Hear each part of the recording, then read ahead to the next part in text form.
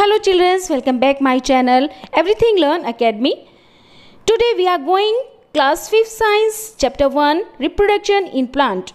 Topic reproduction by seed.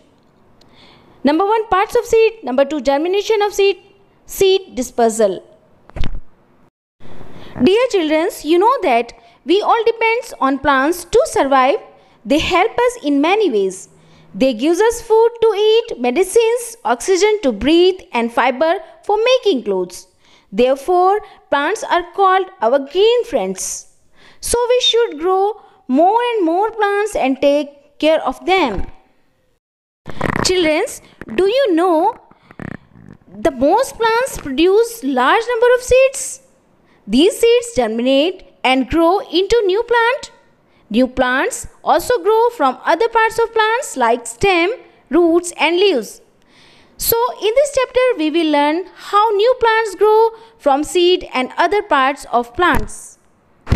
So first we learn the structure of a seed.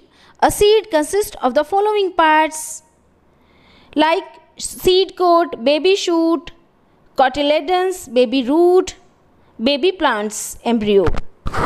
The thick outer covering of a seed is called seed coat. On removing the seed coat, we can see two parts attached together. These are called seed leaves or cotyledons. Now we will learn about embryo. There is a small greenish appearance which is the beginning of a baby plant is called embryo. Now we will learn about cotyledons. Food for the baby plant is stored in cotyledons.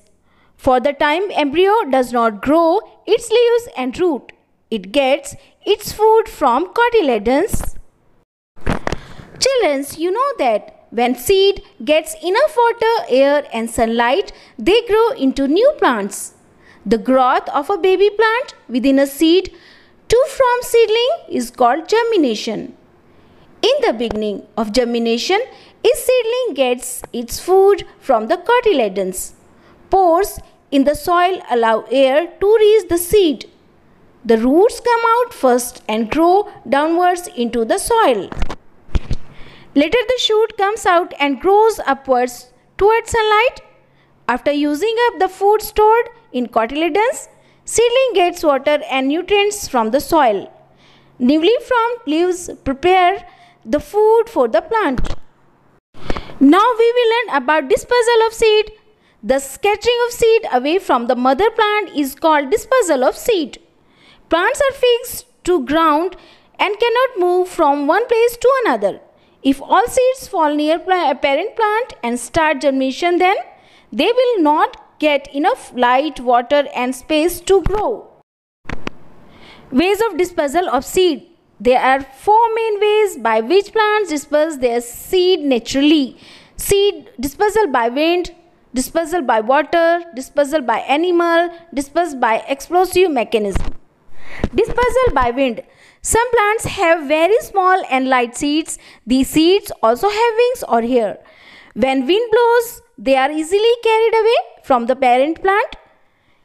Examples: madder, habitat and cotton seed are dispersed by wind. Dispersal by water.